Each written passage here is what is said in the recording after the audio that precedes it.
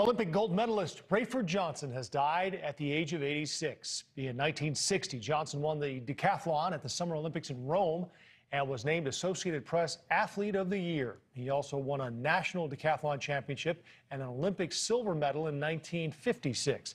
After sports, Johnson acted in movies and also became involved with various nonprofits.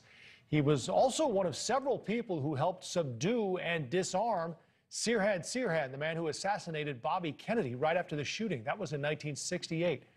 Rafer Johnson died at his home today. Cause of death has not been released.